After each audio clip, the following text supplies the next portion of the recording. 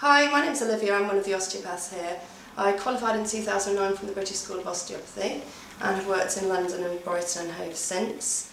After many years of backpacking and travelling around and doing office jobs, I suffered with back trouble myself for a few years and was resigned to feel I'd just had a bad back.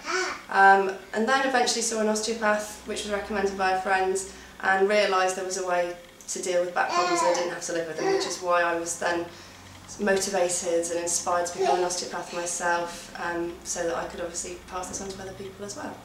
What I particularly enjoy about osteopathy is the chance to unravel a patient's history, understanding what has brought them to this particular situation at this point, their anatomy coupled with their lifestyle, habits, work stresses and strains, and try to empower them to be able to manage their own dysfunctional problem.